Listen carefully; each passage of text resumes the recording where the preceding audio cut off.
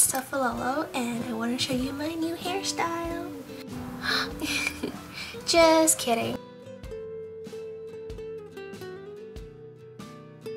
And I'm here to do a tutorial and review of this hair tool, and I am going to be showing you a way how to do this hairstyle, bob hair, short hair, whatever you want to call it, with no bobby pins. I wanted to do like a curly style of bob instead of just a straight bob, so it's gonna look like this after I get going. So let's start. Here it is. That's what it is. Okay, you can see it better now. It's just like rubbery here in the middle. So it being rubber, it grips your hair pretty well, and it has the clip right here, like, you know, the hair extension kind of clip. And it just snaps like that. So I'll be telling you how to do this. It comes in two sizes, a small or a large. I got the large because I have long hair, and I think you can work better with the large, but you can get a small. So this is what the package looks like. It's called Smart Cute. And you pretty much clip it to the tip of the hair and you start rolling it up. Clip it to your scalp. You have short hair, from long hair to short hair. The characters are so cute. Like that, long to bob. And as you can see, you could do other hairstyle.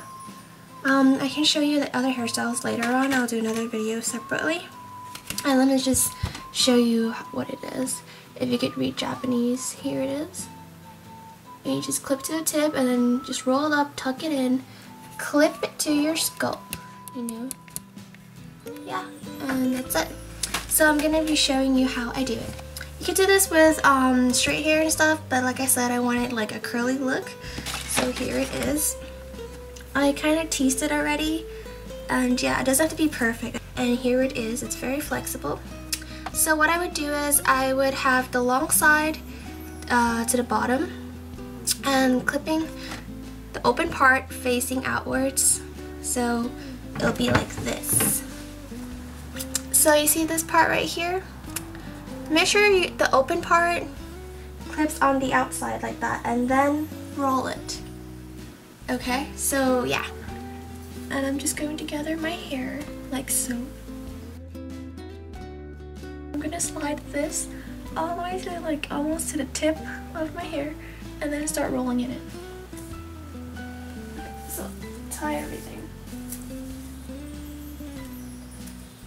Like that. Put your hair through it. Make sure you spread it throughout here. Roll it out.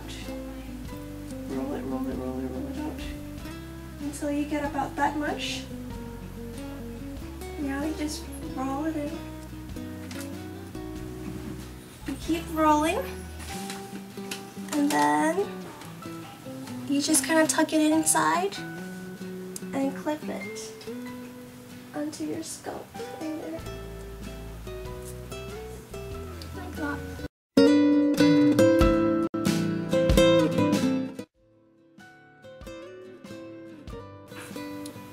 Here it is.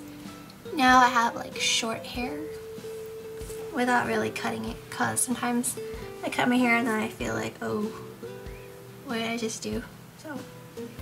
So by doing this, I don't have to use bobby pins or any of that, and it just looks like that. And you just go ahead and fix it up. Just kind of comb it a little bit.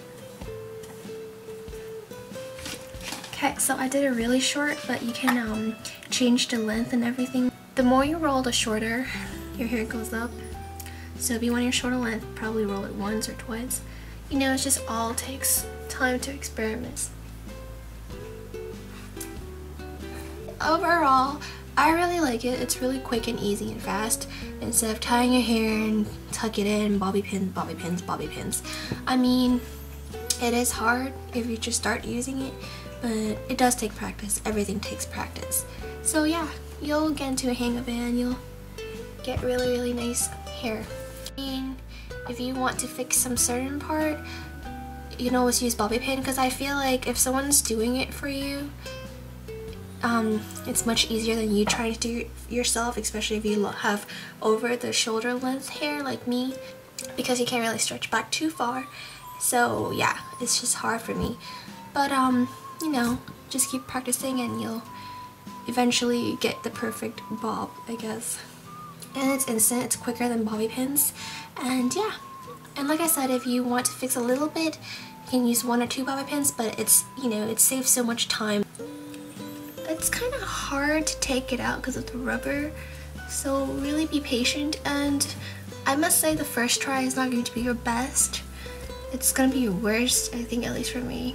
It does take practice to really perfect this. I hope you enjoyed my video, and if there's any questions, just comment below. Other than that, thanks for watching, and don't forget to subscribe, and I'll talk to you later. See ya!